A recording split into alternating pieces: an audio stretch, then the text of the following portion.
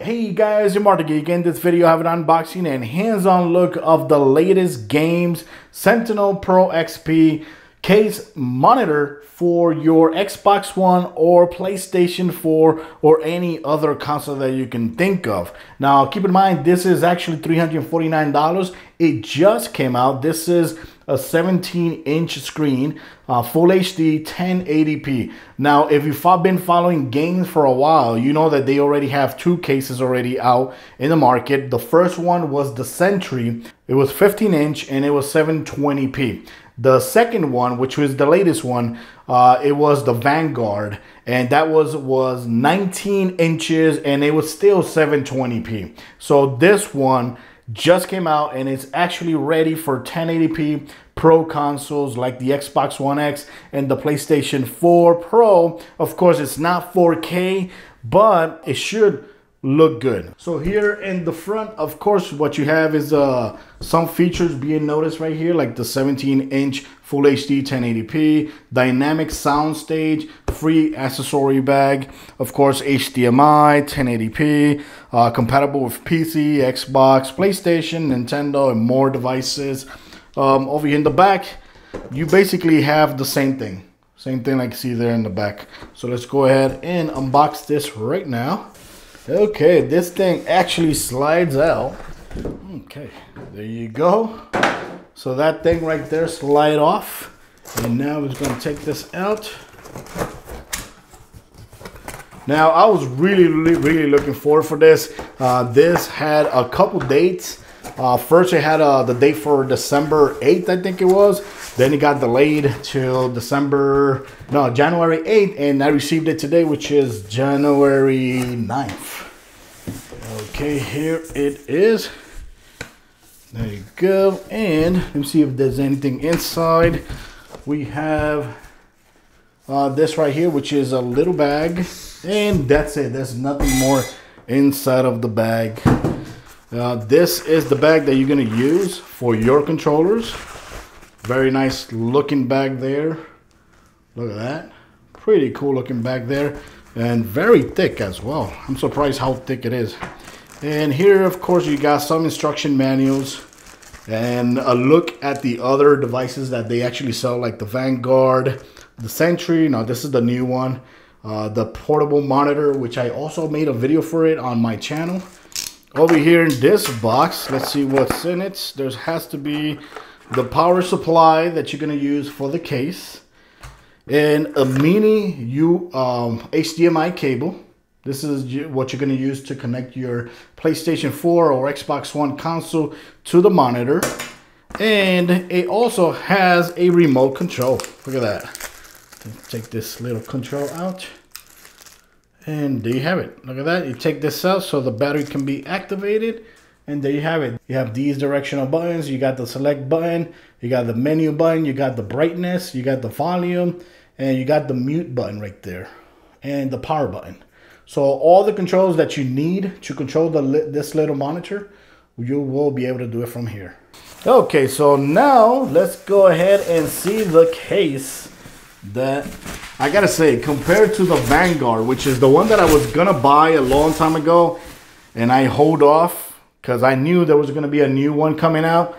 Right here you have some things that you should see. It says, attention. Kickstand must be extended to prevent tipping of G170 when console is not secured inside. There you go. So it has a little kickstand, which is this right here. There you go. This kickstand right there. There it is. And that's it. That's basically what it says there. We could take this out. This is a huge freaking sticker there. So they actually want you to pay attention to that little notice right there. And there it is. Look at that. Oh my God. This looks so small. The footprint of this is so small compared to the Vanguard. Look at that. And look how thin it is. If you've seen the Vanguard before, you know what I'm talking about. This is insane. Look how... Wow. And I'm actually going to be using this with the PlayStation 4 Pro, which is way thicker than the Xbox One X, I think, and the normal slim PlayStation. So of course, most likely, if you have the console inside, you want to place it down first. Then you're gonna press these two buttons to the side at the same time. I think like that, and then it opens up. There you go. So it's really easy to just open it up. And of course, this also extends a little bit, just a little bit, but it opens up like that. And there you have it. Look at that. So they also have some instruction manual in here, letting you know how to plug everything in correctly to the monitor. It says do not put anything other than the console inside the Sentinel. So of course, make sure that this kickstand right here is actually extended open. If you don't have a console in here, because if you don't have a console in here, this is actually going to tip over and the monitor might get damaged. That's something you want to be careful of. So here we are with the second half of the video, and keep in mind, I'm actually doing this second half of the video like 24 hours after doing the unboxing, because I didn't have time yesterday to finish the video. So I say I might as well use this case with the console for at least 3 or 4 hours. I actually played around 3 hours of gameplay using this case and the PlayStation 4, and now I can actually share with you guys my opinions. Now there's one thing I didn't like about this case, and is that this right here, which is the pouch that comes for the controller and the cables, you cannot fit this inside of the case with the controller in it. That's one negative thing I would have to say about this compared to the Vanguard. The Vanguard is the old one that is 19 inches. In that one, you can actually store your controllers and cables in the same case. Here, since they actually made a slimmer design, so they don't have space for this inside. So you would have to actually carry the controller and the cables in this pouch, which is really good. The material this is built is really, really good. So you'd have to carry this in another bag. So that's one thing to keep in mind. So let's go ahead and show you guys everything that you can fit here, or that I fit here in this pouch before I actually start with the video. Here I got the controller. You can fit 2 controllers if you don't put the cables here. But if you put the cables here and 1 controller, that's it. You're not gonna have space for 2 controllers. So with the cables inside, you only can fit 1 controller. Very nice there. You have the power cord for the PlayStation 4. I have the power cord for the monitor. This is the power cord for the monitor itself.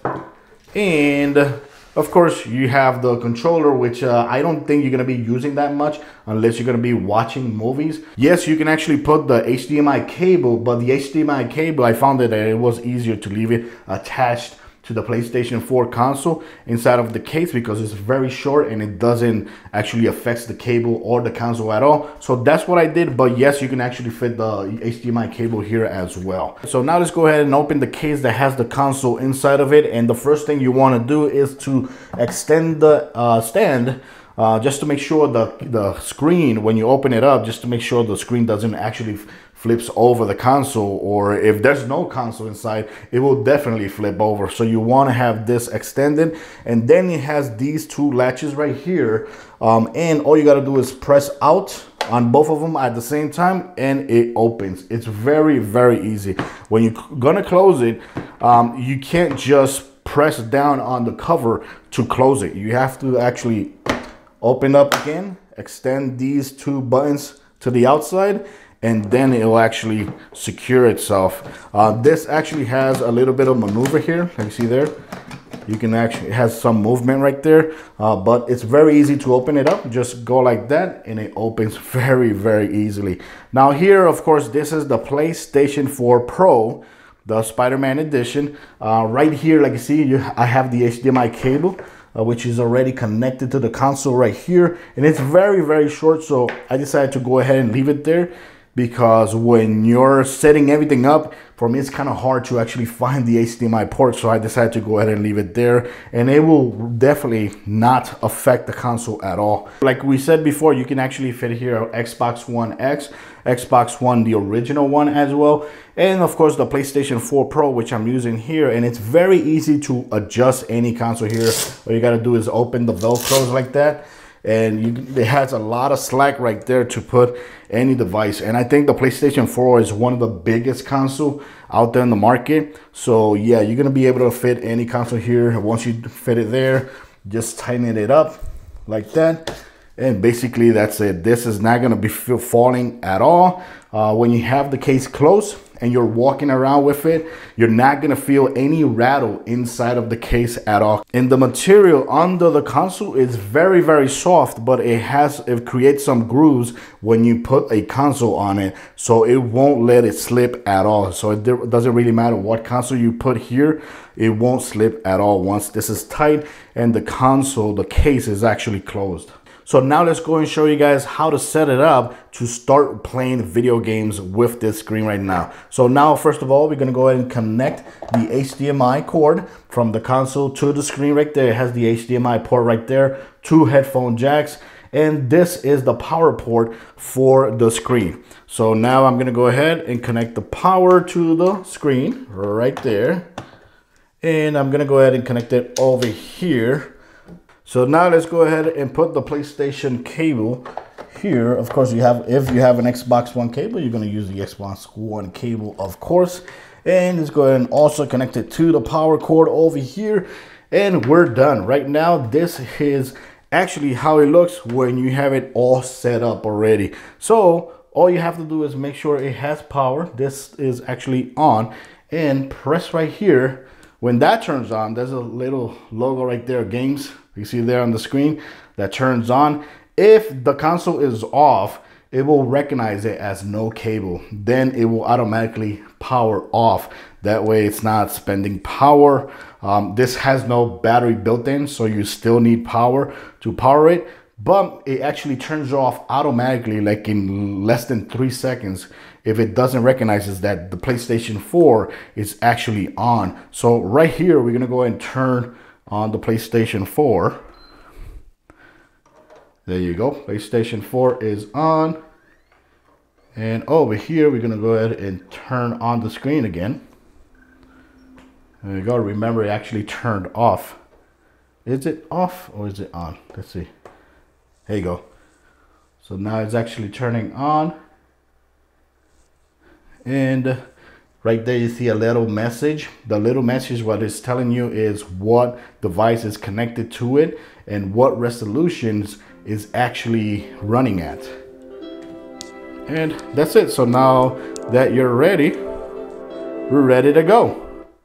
Look at that. That is awesome. Just like that. Now keep in mind, if you're using this for the first time, always remember to turn off the console completely, because if you put the console in standby, remember you have to unplug the power, and when you unplug the power and the console is on standby, when you put it here, sometimes it's going to tell you, oh, you have to connect the PlayStation 4 controller to the console because it wasn't properly turned off. So make sure you actually do that. I think you're okay if you're on the Xbox One consoles, but on the PlayStation 4, make sure you always turn it off. And basically, that's it. That's all you need to do to play here on the console. Like I said, I already played Assassin's Creed for almost over 3 hours already. And I also showed some gameplay, or played some gameplay with Spider-Man as well. And I did play a little bit of Red Dead Redemption as well, and I'm telling you, it works really damn good. On the console here, it doesn't really get hot at all because the PlayStation 4, like see there's a huge space here on both sides, but the PlayStation 4 actually, the heat sink, I think it's actually back here. So the heat actually goes from the back out. Right here, I was playing it for over 3 hours and it never got hot. It was always cold. The heat was always coming from that side. Another thing to keep in mind when you're using it, make sure if everything's plugged in, right? Everything's plugged in right there. Make sure you don't close this screen, because if you close this screen, you might damage the HDMI port on the screen if you try to force this to close. Like, see right there, that is not a good idea. So don't ever close the screen with the console inside of it. Right here, I'm actually running Spider-Man on the PlayStation 4, of course, and I wanted to share with you guys the settings that are available for the screen, because I know a lot of people are gonna ask for what are all the settings you're gonna actually just here on the screen, and here it is. You press this button once, right? You're gonna see this menu right there, and I'm gonna go ahead and zoom in for the purpose of this video right there so you guys can have a better visual here on video. Let's go and fix the camera there a little bit.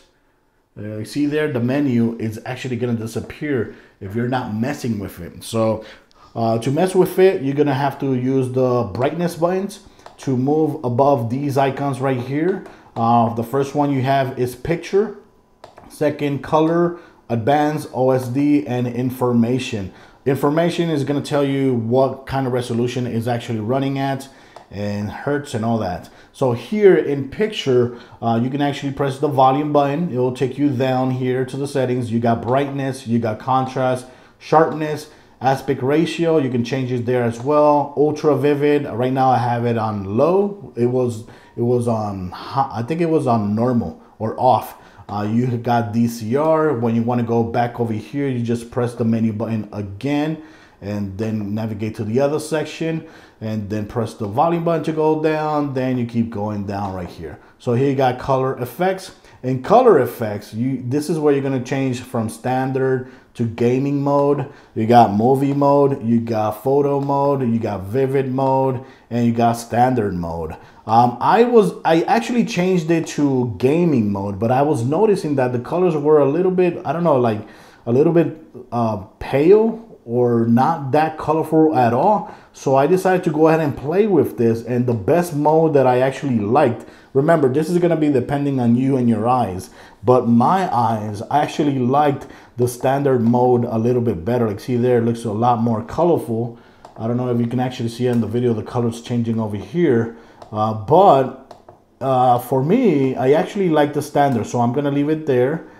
Then go back, right, go back again over here and keep going down. I got saturation, I got gamma, you could turn it on or off. You got temperature, right now I got it on normal. Go back again over here. Then we got in advanced, we got the volume. Right now the volume is at 26, but I can go ahead and put it up there if I want. But the good thing is that you don't really have to mess with volume and brightness here, because you could do it with the physical buttons on the screen, so you don't have to mess with this. You got mute, and you got low Blu-ray volume, I think it is. Then go back again, you got back again over here. Then you got OSD, and in OSD you got languages, and in languages you got this right here: French, Dutch, Italiano, España, that right there, and English. That's it. That's all you have right there. And you got menu time.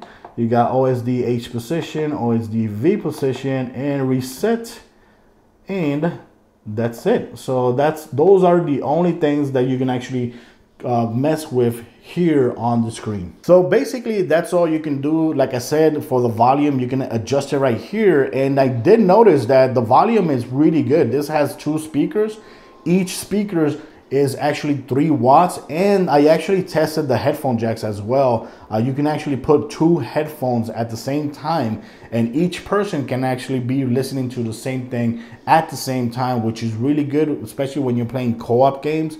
That's really good, and it actually sounds really damn good as well. But the volume here on the screen, this is the way I was using it the most, using the screen, the speakers on the screen, and I had no problems whatsoever listening to the dialogue or anything on it. So let's go ahead here and do one little mission right here.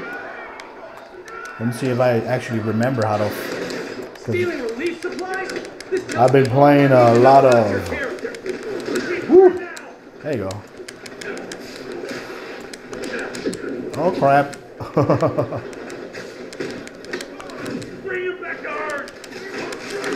Oh no! There you go.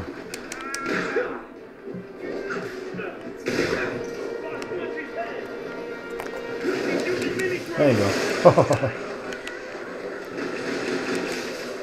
There you go. So I see there, the game actually looks really damn good here on the screen. I had no problem whatsoever when it came to playing any video games here at all. Like you see, it actually gets really loud. Like I said, playing here is really good. I've been noticing that the screen actually looks really good. When you move to the side, you can notice it that it actually gets a little bit faded. But when you're playing straight on and from the side, like I am right here in an angle, it actually looks really damn good. Of course, it's running at 1080p. The screen is 17.3. Another thing to keep in mind is that when you're using the case and carrying the PlayStation 4 in it, it can get a little bit heavy because the case by itself, I checked on the website and the official weight for the case is 8.3 pounds empty. The case alone empty.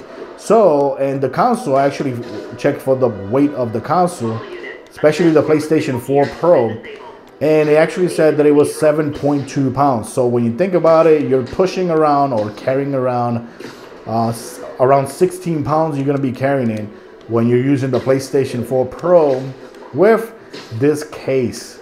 So guys, that's it for this video. I honestly wanted to show you guys how this the Gaems Pro Sentinel new version that came out just very recently. I'm gonna leave links in my description for this case. If you want, you could get it from Amazon, Best Buy. I don't think Best Buy has it, but you could get it from Amazon and GameStop as well. But I'll leave links in my description, that way you could get it from there. And keep in mind, it is a very cool device, especially a must-have if you are a soldier. I remember being a soldier back in the days and when I being deployed and all that, and man, something like this would have been freaking awesome. So guys, that's it for this video. Like I said, the price for this is $349. I'll leave links in my description for it. And if you have any questions, please leave it in the comments and I'll gladly answer it. Of course, I'm gonna keep using this for a while to see how it actually works. But like I said, this part of the video, I actually played over 3 hours of gameplay using this screen already with the PlayStation 4, and I had no problems whatsoever. The console doesn't get heated at all. This has enough ventilation here on the back while you're using it, and here in the sides there's no heat coming from the console. The only negative thing that I have to say is that here the bag, you cannot fit the bag inside of the screen with the console at all when you're traveling. So you're gonna have to put this bag with your controllers and cable inside of another bag. And of course, I always recommend to carry one of these power strips because you're gonna need power for the case and for the console, and you wanna just use one outlet on the wall. If you have a lot of outlets over here, you can actually share with other people that want to charge their phones or want to charge anything other device. So guys, thanks for watching this video. This was a look at the Gaems Sentinel Pro 17-inch 1080p for any console out there in the market. Thanks for watching, guys. Till next time.